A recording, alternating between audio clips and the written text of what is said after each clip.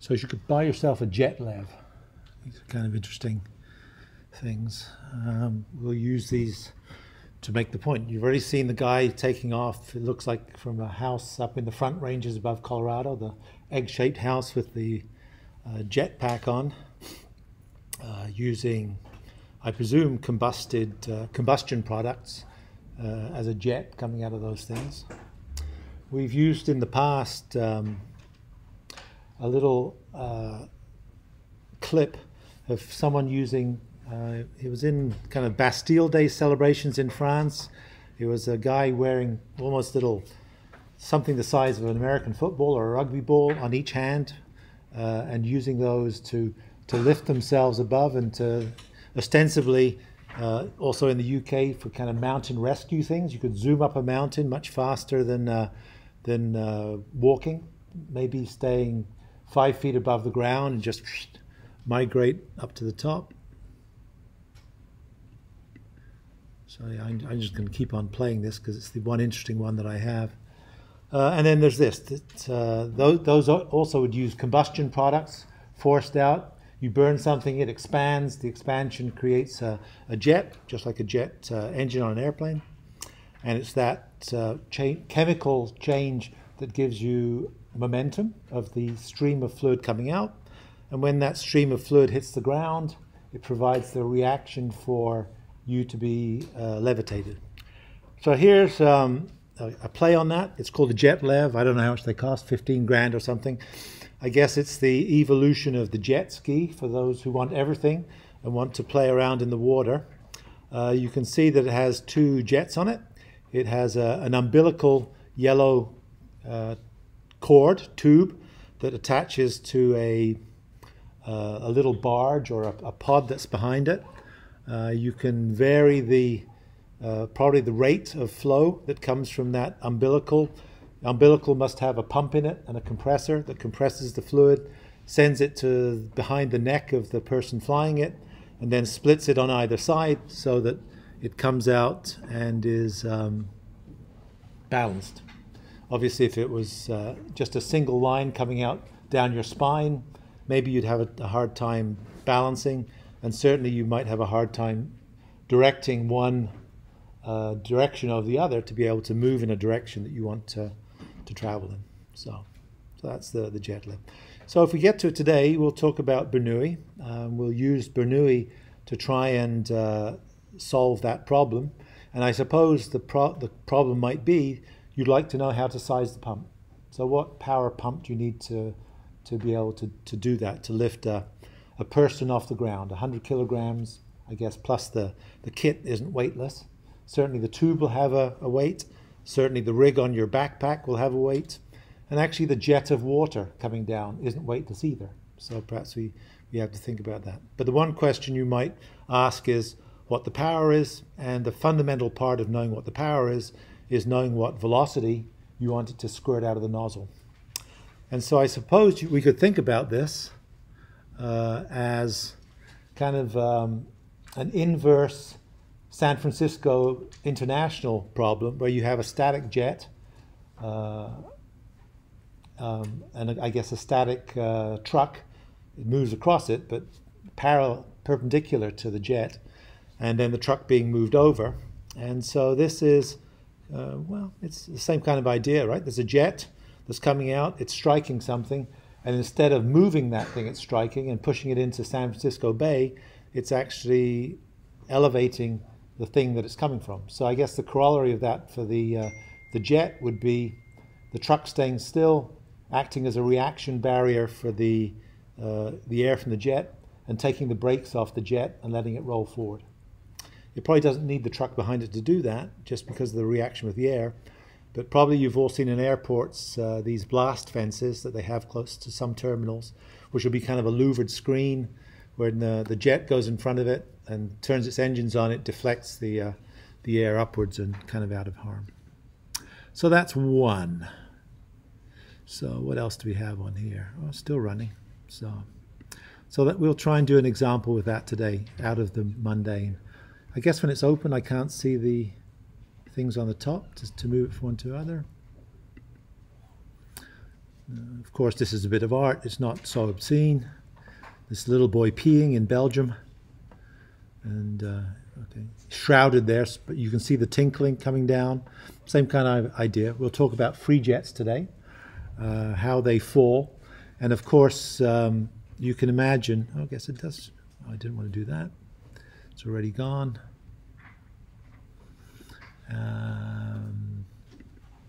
Jetlev. I guess the other one, we probably won't get to this today, but if you look in the last video, so the videos for this class, the most recent ones were 2016, for whatever reason, but the reason for that is because last 2 years we've been doing, this has been our test week, and I switched it around this year because I wanted to be able to record new videos, is kind of my motivation, so that they'll be 2022 instead of 2016. And this is the Flying Scotsman, I guess it's called. So someone trying to get a land speed record for cycling. I guess, can I see here? Oh, I guess I was going to say this is his head. Of course, that's not. This is his butt. This is his head down here. It's aerodynamic so that there's not much drag. And this is a 60 mile an hour run. So that's probably 90 kilometers an hour. So I noticed the Vuelta, the Tour de France is finished this summer. The Vuelta just got done, road races. They go 60 kilometers an hour. Wouldn't be an unusual speed on a slight downhill. They get up to 90 kilometers an hour on a real downhill. But this is doing 90 kilometers an hour probably on a flat. And so we could also calculate how much power the cyclist is. If we throw the calculation together at the end, I think it comes out as 15 kilonewtons. It's a bit high. I think a cyclist is something like, 15 kilowatts. The actuality of a cyclist is something between 400 and 1,000 watts, kilowatts. And so that's because we choose a bad number for our aerodynamic behavior. But otherwise, that's another thing that we can look today. So that's it. So I'm going to get rolling with that. Hopefully everyone's well. You received 2 emails this weekend. One, of course, was the mundane deliverables for week 5. And the other one you should have got on midnight on Saturday if you're up to receive it, or seen it on Sunday if you looked at your email, is about the test. I don't know that I need to go through that. I think it's kind of self-explanatory. For the first one, I'll log on Zoom at 7:45. The test will open at 7:55. Extra 5 minutes you get. It'll close at 8:31 exactly, nominally 8:30. I typically say 5 minutes to go. It's 8:30 in 2 minutes, start wrapping up. You have to submit your answers. If you don't submit your answers on Canvas at 8:31, it'll just take what you have. So that's the fail-safe. I think in future meetings, instead of me being on Zoom, I'll be on Canvas chat to ask for questions, ask questions of all, and I reply to all. If I don't want to answer it, or if I think it's inappropriate to answer, what is the answer to number 1? No. I will say so, but certainly you can ask any questions you want. Do the practice test. I guess I could ask you, who hasn't done the practice test? Fantastic. Oh, come on. Who hasn't done the practice test? Should do it, just to get yourself keyed in. Of course, it's no different. They're numerical answers that you put in. The right answers are plus or minus 10%. So to answer someone's question last time, should we use 10 meters per second squared or 9.81? Almost certainly 9.81. 10% either side seems a lot, and I think it gives you the benefit of the doubt, but you can eat that up quite quickly. My aim is to not be an ass and ask questions, 8 questions that all rely on the answer to the first one being correct. So typically, I know in the first question, you've already seen what they are. I mean, you can probably surmise that the first question is either a submarine or a balloon. There'll be a multiple choice answer at question number 3, because that answer is used in the next 3 questions. And so the multiple choice answer is to kind of reset your mind that you should be able to get that answer, hopefully. It's not supposed to provide you with angst if you're not getting it exactly, but it's to provide you with the step to do the next ones. So the goal is for them to be independent of each other. So one error early on doesn't carry through. There is no credit for working, just for the nature of these. We used to have 2-hour exams on Wednesday evenings, 8 o'clock till 10 o'clock, with people allowed to stay till midnight, where extra credit was given for working. You can look at the tests before 2000 and you'll see that they're longer and more involved. And so the concession is for these, you can't have both, right? You can't have the easier, more straightforward, being led through the questions, calculate this, calculate this, calculate this, but with extra working. So that's kind of the deal.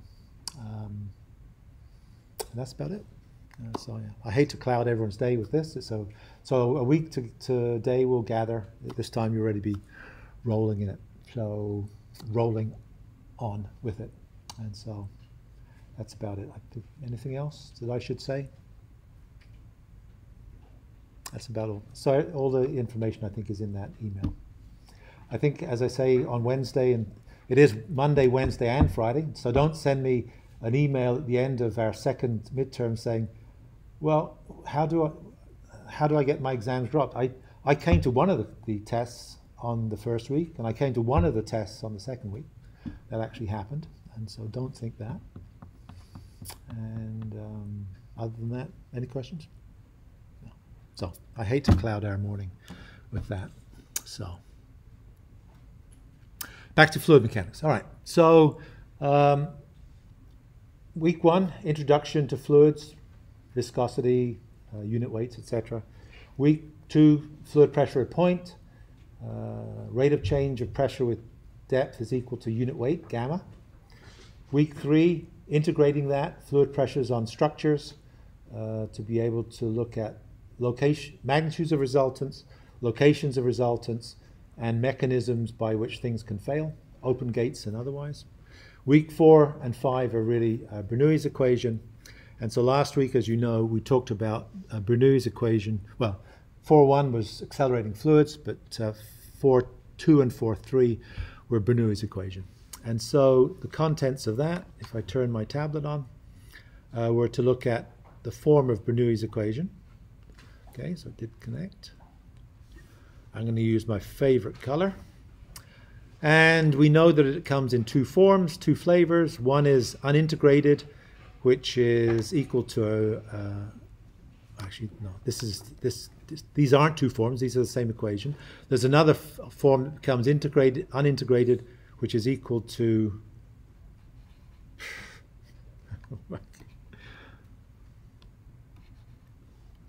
okay.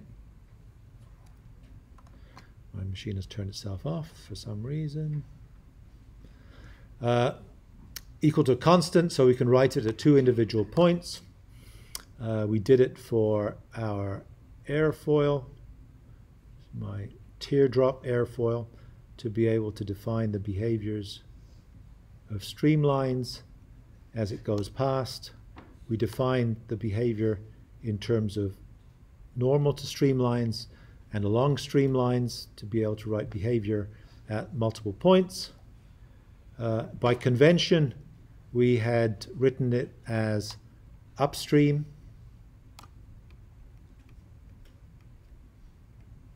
and downstream in all the examples we did.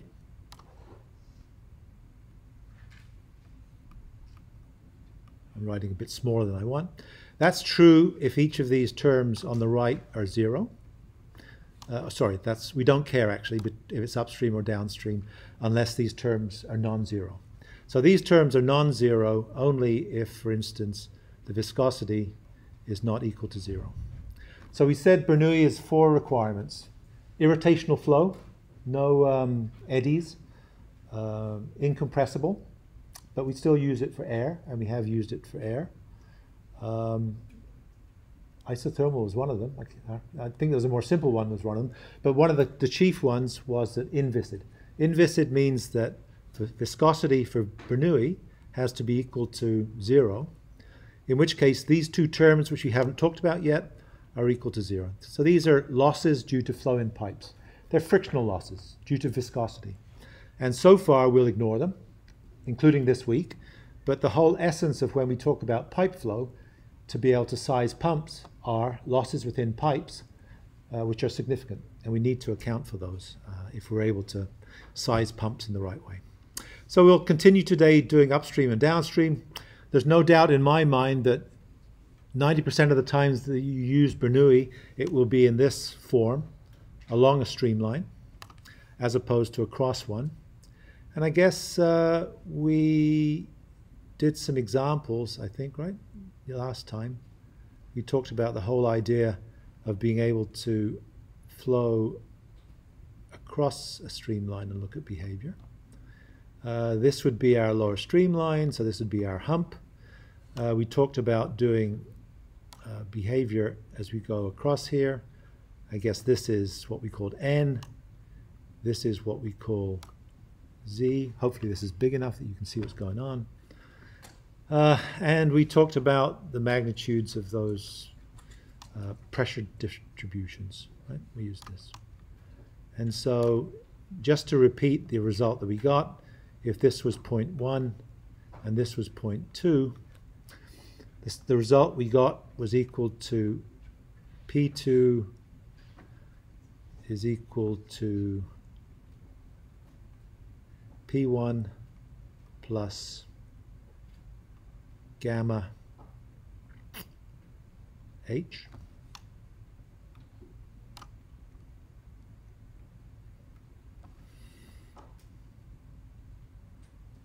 plus minus, what was it, rho V squared over R times H. And so we noted that as you go over here, at this point here, this gradient is exactly equal to this term without this term here, because if we drew the radii for this, right, the radius of curvature for a streamline that goes through here is R equals infinity. The radius for this one is R not equal to infinity. And the radius for this one would also be in the opposite direction. And so if we drew, I'll draw it outside here. So if we drew this distribution of pressure versus depth, so this would be minus Z, right? Because this is Z. We'd find out three conditions. This is point A. This is point B.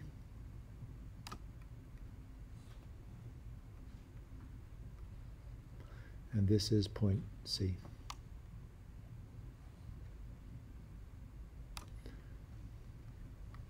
And it's all because of this plus minus. If this term is an infinite R, then it drops out, and this is just the swimming pool pressure. And if it's going over a hump, then we'd be lifted out of our seats as we go out over the hump in the road. The pressure difference would be this. This is no longer infinity, so it's finite. This is a finite velocity. It would actually be the same velocity as this velocity here. These would all be the same velocities. But just because of the sign of this changes. The sign changes because of the direction of the inward normal in this particular case. Remember, we wrote an inward normal, which was N. The inward normal goes in this direction and this direction. So in this case, it's in the same direction as Z. In this case, it's the same direction as Z. In this case, it's opposite Z. So it changes the sign of that. So there was, I think there was one of these questions last year. So that means there probably wouldn't be, unlikely to be one this year. It's not till your next test. So that's kind of the recap of what we've done. So 90% of the time that we would use Bernoulli's for along a streamline. So the things that we can use it for, which we'll do today, are these two things. Not sure why we've gone strange here. All right, so we're doing two things. Doesn't want to be right away. We'll do free jets, which comes directly out of Bernoulli, and we'll talk about continuity. And so the basic idea has been that we have 6 terms. If we want to write this equation to solve it, we need to know what 5 of the terms are, and we can solve for the remaining one. We talked about pitot tubes and the ill-fated Air France flight. And one question came up of how this works. And so the idea is that we would write the equations for Bernoulli at 2 points. We'd write it here, and we'd write it at this point here. And the easiest way to write this would be, I guess I'd write it between these 2 points. So between P1 over gamma plus Z1 plus V2 squared, V1 squared over 2G is equal to, it can be P2 divided by unit weight plus Z2 plus V2 squared over 2G. And we have to figure out what we know about this. Points 2 and points 1 are essentially at the same elevation. So let's get rid of that term between them. So these both zip out. Point 1 is a proxy for a point 1 that perhaps is out of here. And at point 1 out here, the velocity is going at velocity v. So this is not equal to 0. So this is what we might know, or what we might want to know, or what we have. P1 would be equal to the pressure that we'd measure at this, which would be atmospheric pressure. And I guess if we're working in atmospheric pressure, this would be 0. And this is a stagnation point. So V2, by definition, is equal to 0.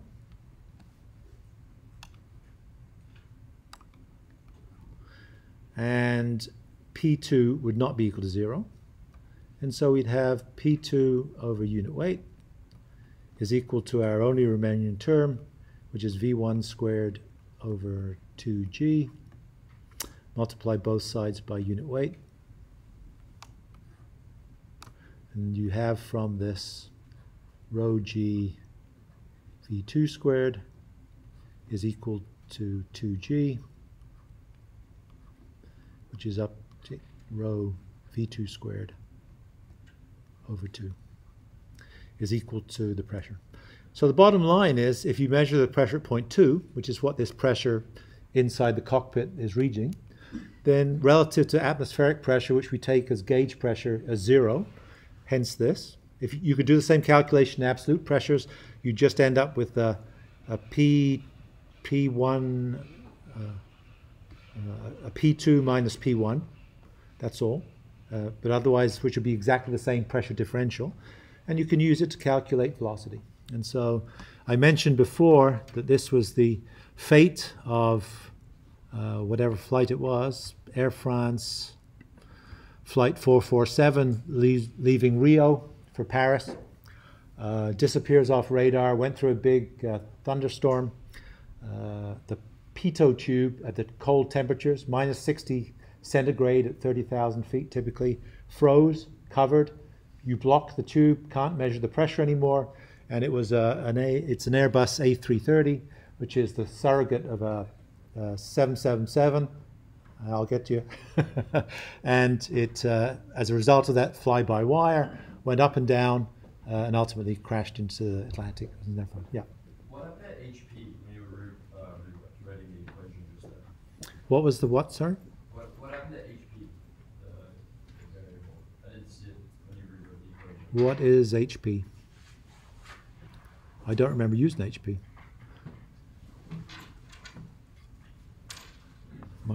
Perhaps the pencils too. Where? This is what I want. HP. Where's HP? Yeah, on the left side of Bernoulli there. At least you'd written it on the first slide. Oh yeah. H subscript P. So we're assuming still for today, all this week, that this is the case. Okay. If this is the case, these ones you mean? No, HP on the in the middle on the left side, the equal sign, right side. Oh, This is also equal to 0. That's pump head. Sorry, I didn't notice What the is that variable? pump head. Okay. So it's the head that you'd have to apply in a pump to be able to make it to pump. In our case, we're not supplying any energy to the system, and so pump head is still 0. Yeah, thank you. I didn't even notice that was there. Good question. And so this exists, even on something as sophisticated as a 777 or an Airbus 330 or the carbon fiber 787. They all have a manual way of being able to evaluate velocity, and now it's heated so it can't freeze and therefore give a wrong signal. You can imagine that having different shapes to this orifice might give you different pressures, and so it's dead flat because you want to be able to get the exact amount. You don't want it to do this because we've just kind of said that if it goes over the hump, then the pressure that it measures at this point isn't necessarily the same as the far field pressure because of the geometry. And so you don't want to have a lip here with fluid piling up and going over the top, because you kind of have a mini stagnation point here, which is the stagnation point is where the air comes here and it goes around here, and of course it goes around this thing here and keeps on going. So if you ever fly out of State College, as you climb up onto the plane, you'll always see it right behind the pilot's cabin, one of these things. Don't care about this. Don't care much about this. You could also, I guess, imagine a directional pitot tube. So if this was in plan view of the pitot tube, and you had 3 different ports with measurements of pressures at the ends of those 3 ports, the air would have to come down here, and it would have to go around here, and you can imagine that the pressure in 1 and 2 might be different. Sorry, 1 and 3 might be different from 2 if you're flying in a straight line in the direction of 3. These would probably be symmetric pressures. If you deviated from that so that the main flow was coming in this direction, then 3 would be different from 2, and 2 would be different from 1, etc. And so you could use it to gauge the direction of the airflow. Don't know if those are ever used. I certainly have never seen one of those on an airplane. So that's the first thing, pitot tubes and why they're important. We have 2 other things to talk about. Free jets, we said, but let's talk about continuity. We made the point before that in solving Bernoulli's equation, we could solve, we have 6 terms, and if we don't know one of them, in this case, I guess velocity 2 squared, we didn't know, we could solve for it. We can also solve the system if we have only 4 terms and solve for 2 behaviors. And the way we do that is by invoking what we call continuity. And that just means that the volume of flow that flows down between 2 stream lines. So a streamline is this, and a streamline is this. And between those streamlines is a stream tube, which would be this thing here. And so if we had, for instance, how do I write it down at the bottom? Yeah, I do. So if you had a cross-sectional area, which was 1, we have an average streamline velocity going across that, which is V1. And we have an area, A2, and a streamline velocity, V2, which is each of these.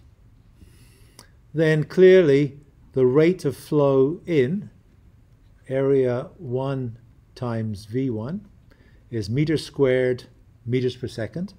So this is meters cubed per second. This is a volume flow rate. So typically in this class we'll call this Q. And here we have A2 V2 equals Q2.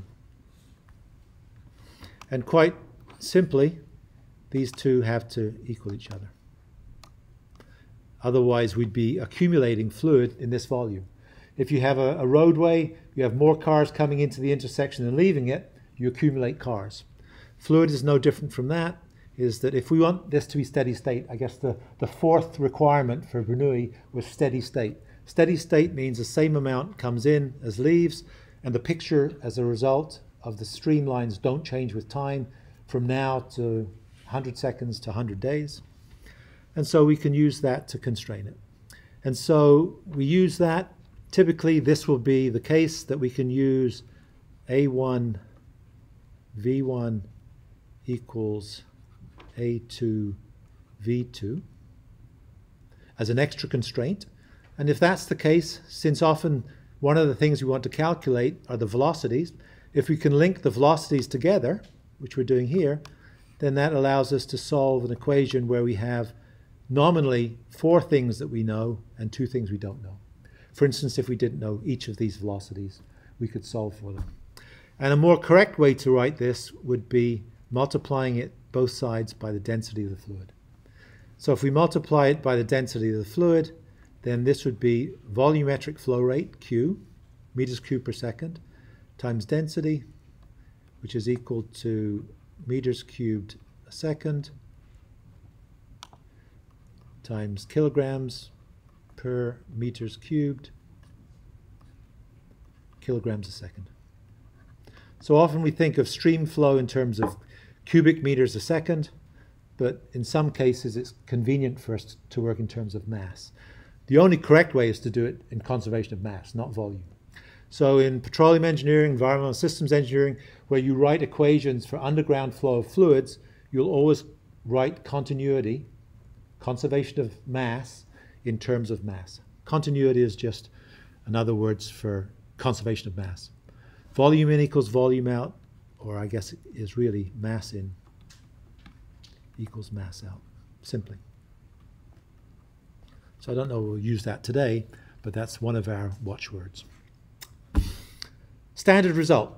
So we said free jets and conservation of mass, continuity.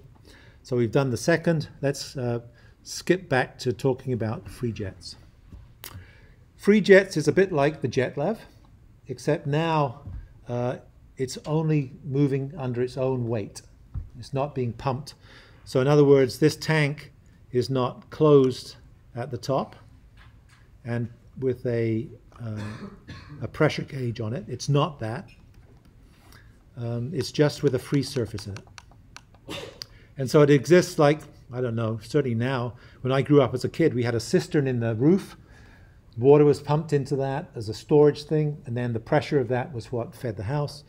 Usually now, certainly in State College, the mains are pressurized, but you do see, I guess, water towers, which is the same idea. A water tower would have a free surface in it. The difference with a free jet is that the spigot at the bottom isn't going down a pipe and into a mains and into a house. It's just open. And so we might want to ask what the velocity is that comes out of the bottom of this if we open up the spigot. And we can do that quite straightforwardly just by writing Bernoulli's equation between 2 places and solving for the unknown. So that's what you have here. I usually write it in terms of divided through by unit weight, but this is just the other form. What do we know for this particular case? So point 1, a large tank. Large tank is Bernoulli code for zero velocity. If the tank is large, then any volume of fluid that comes from here doesn't deplete the elevation of this tank, right? And depleting the elevation of the tank means that it's moving down at some velocity V1.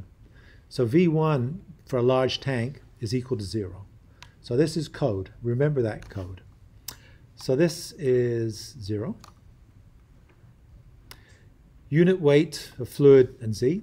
We have to choose a datum somewhere. If we choose it at point 2 rather, then by definition this term is 0. The pressure at point 1, well, it's open, atmospheric. If we use gauge pressure, then atmos equals 0. And the unit weight is just equal to the height. The height of this is equal to h. Okay, so these are all defined. We know all of these, if we know h. P2, it comes out of here, it's the orifice. We know that immediately after it comes out, by definition, right here, the pressure acting horizontally has to be atmospheric.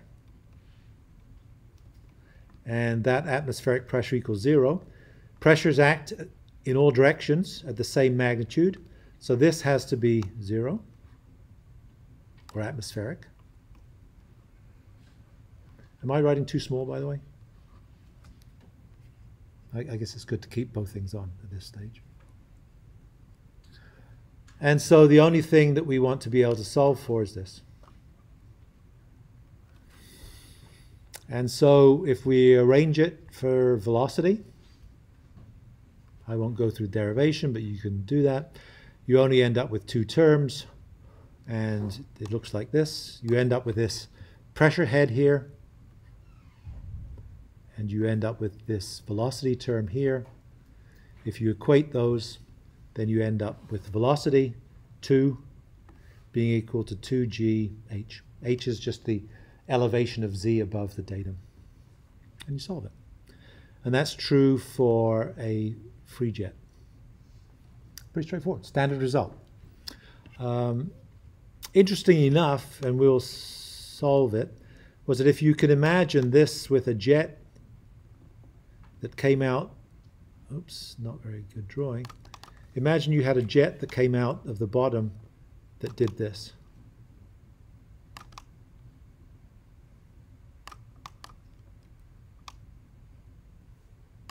So that you had a velocity coming out which is equal to this.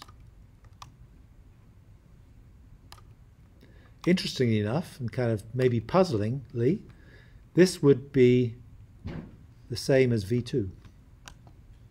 I'm lasting too long. Right? This would be Bernoulli. You could write Bernoulli at this point here. This is a streamline velocity in the direction of flow. And so V2 that we've calculated here is a streamline velocity.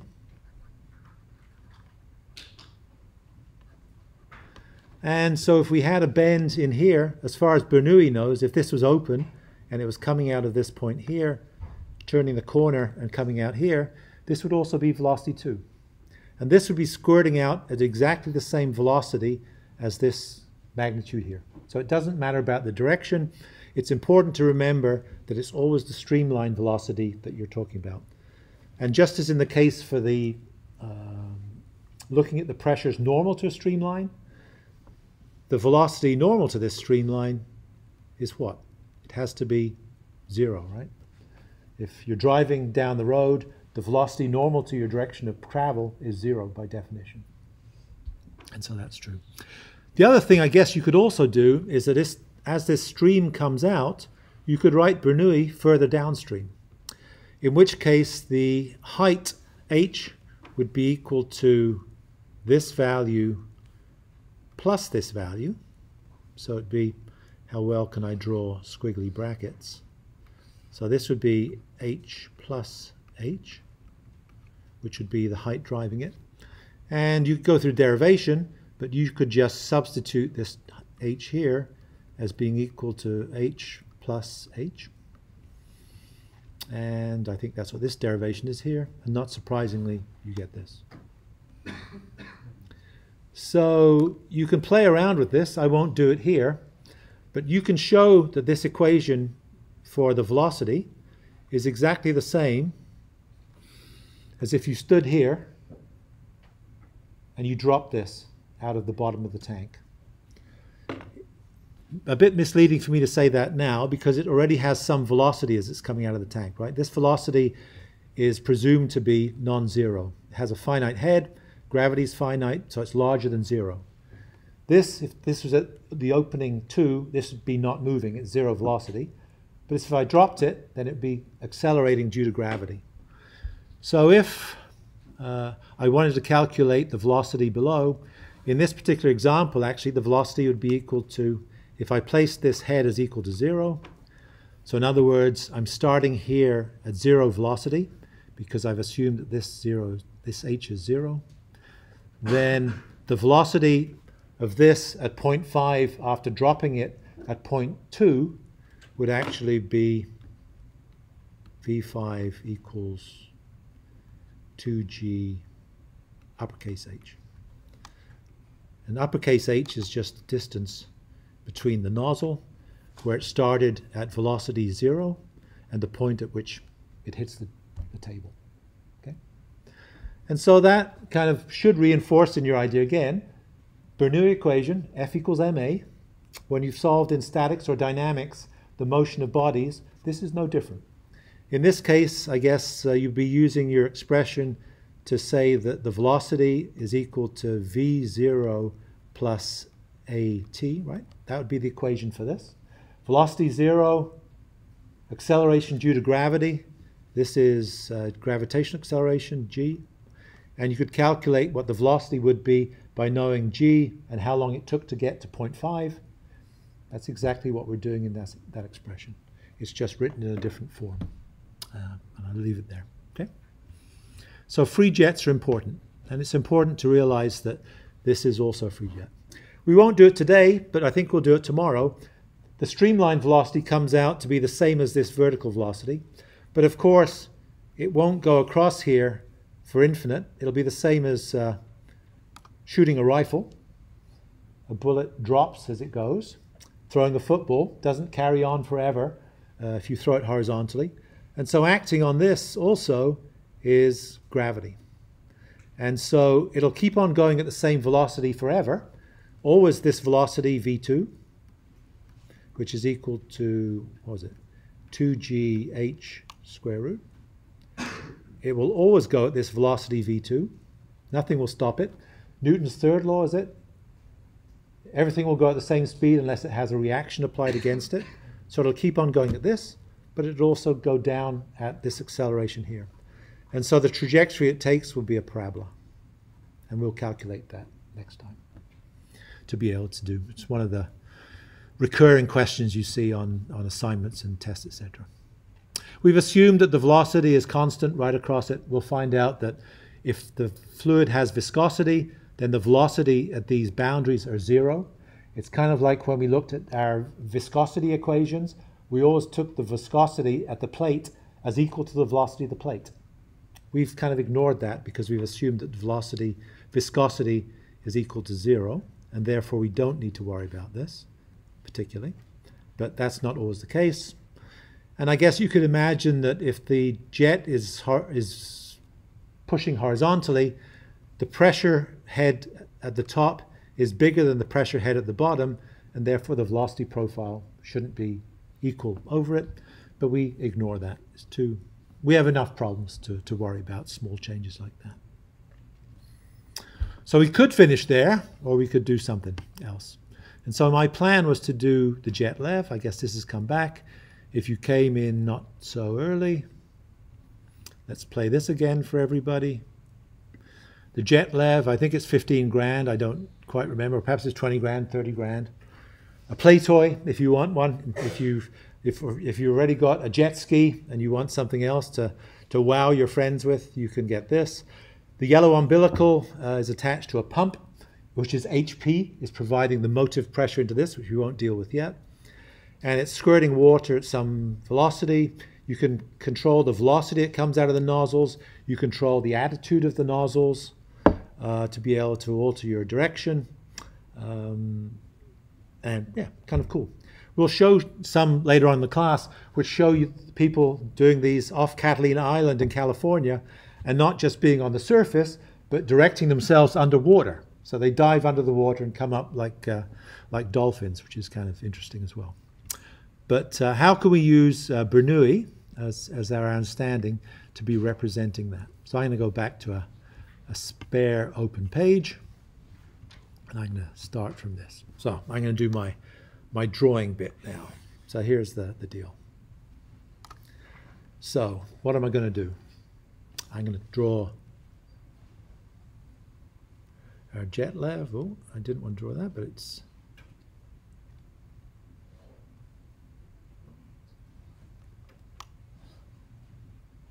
You'll recognize what this is.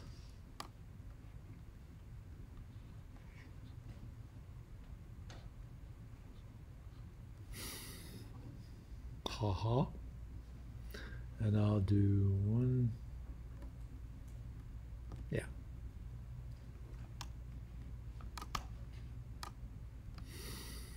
So 1, 2, 3, and 4. And you could think of these as our terms in Bernoulli, which you have up here. What order are they in? Pressure, velocity, elevation. So you can think of these as pressure head,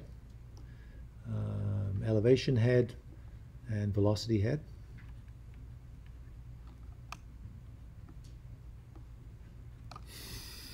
And we could look at what each of these are. So in here, this is inside the machine. So if we look at point numbers 1, 2, 3, and 4. Pressure, I don't know what pressure is. We'd have to define that.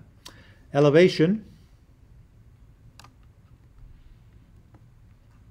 would be h, I suppose.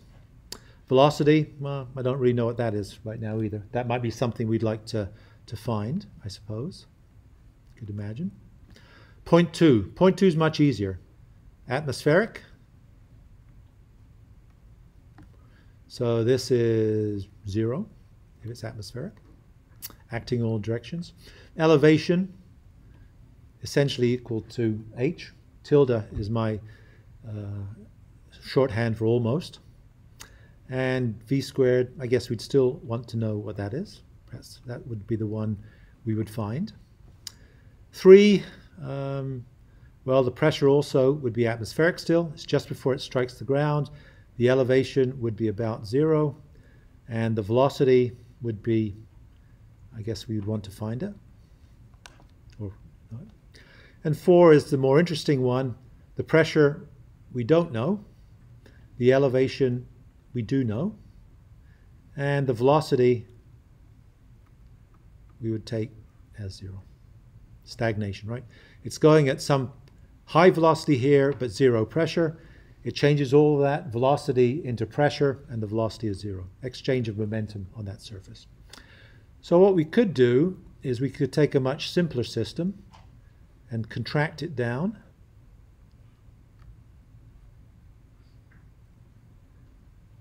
Because we also have kind of a water column which has a weight to it, right, here as well. And I don't want to deal with that. And so I'm going to deal with this here as point number 2, and this is point number 4. So if that's the case, then what we can do, why don't I go back to black? We can write P2 over gamma plus Z2 plus V2 squared over 2G is equal to P4 over gamma plus Z2. Be on your toes. Make sure you correct me when I invariably do something wrong.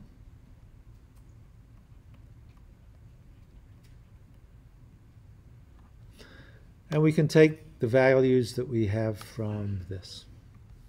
This is going to be 0. This is going to be 0. This is going to be, well, we're compressing this down. So now I've made it conveniently short so that Z2 equals Z4. If that's the case, then these aren't 0, but they certainly cancel out.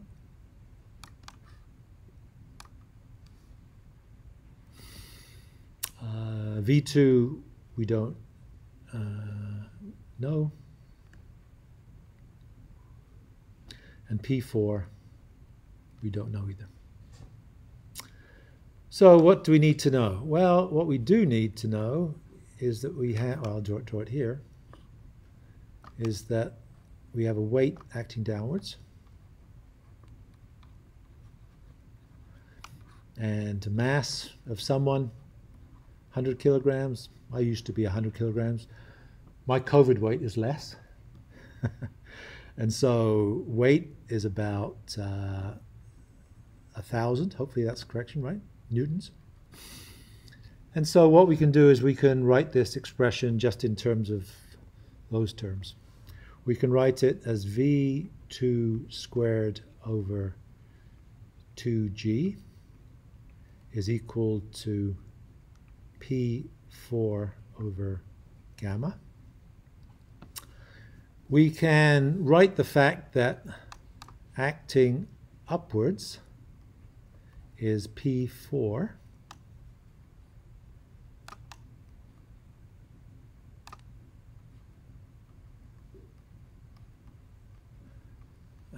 and it acts on an area which we're going to call A.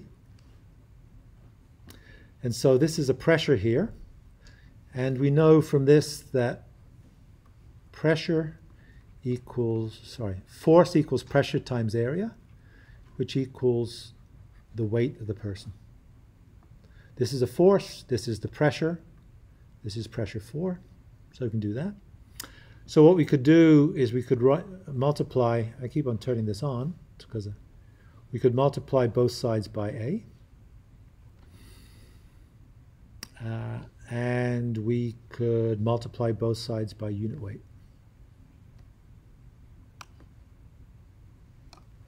And so we have, I won't switch it around, we have, I'm going to write this out as rho g. Rho g area V2 squared over 2g is equal to this expression. This and this cancelled.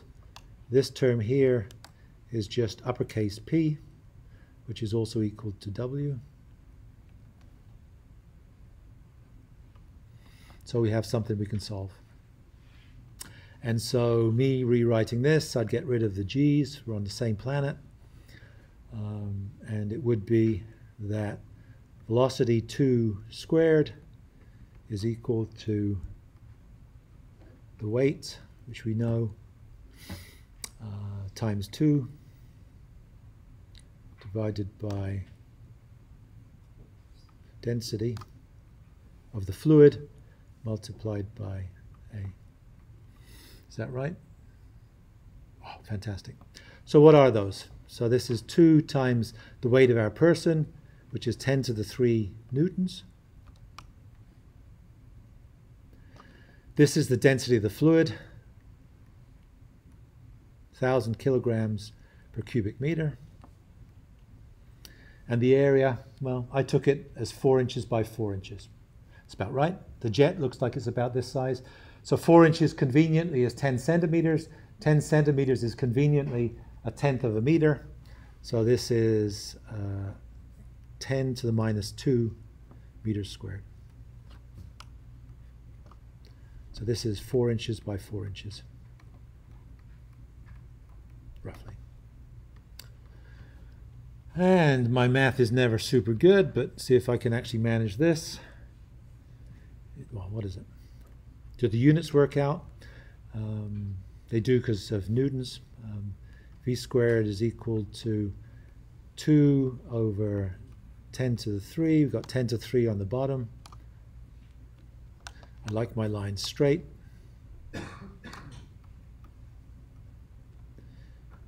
10 to the minus 2 equals 2 times 10 to the 2. And this is going to be, it's in, you can do it, the calculation, but it's meters squared per second to the 4, because newtons are the force required to give. So yeah, just to write that out, we'll come up to the witching hour. 1 newton is the force required to give a mass of 1 kilogram, an acceleration of 1 meter per second squared. So you can convert these newtons on the top to cancel out with kilograms. And this ends up being, so V2. So this is 2 times 10 to the 2, which is about 1.4, which is square root 2, times 10 to the 1.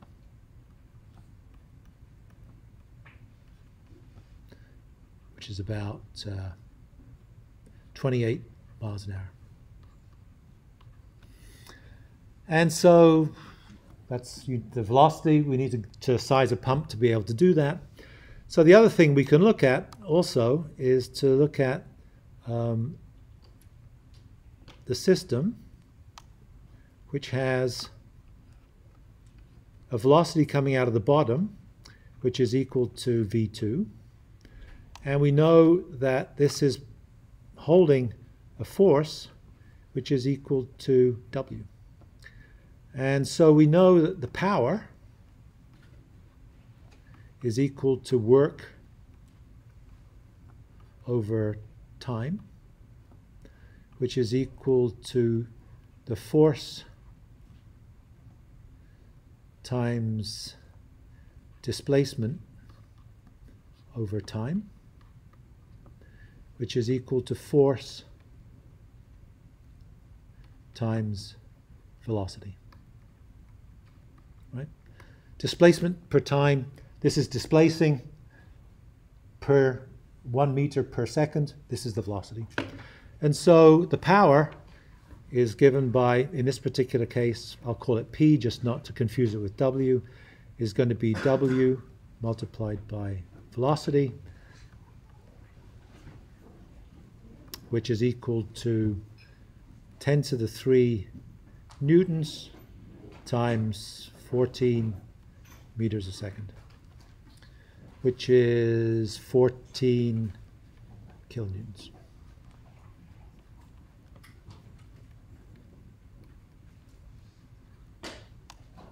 $14 kilowatts. Don't know if it's right or wrong. I know that a cyclist uses about a kilowatt. So we talked about the Flying Scotsman. A hard cycling cyclist expends something like between 400 watts and a kilowatt. And so this is a small engine, a very small engine on a car, and it's certainly perfectly reasonable what we do. So far we've used Bernoulli. We've only used it with 6 terms where we know 5 of them, and we solve for the remaining one. I guess next time perhaps we'll branch out to use continuity and try and do it for the case where we have to constrain 2 unknowns out of the 6 and therefore solve for the magnitude. Perfect, right on time. Great, kind of fun. And it actually worked out.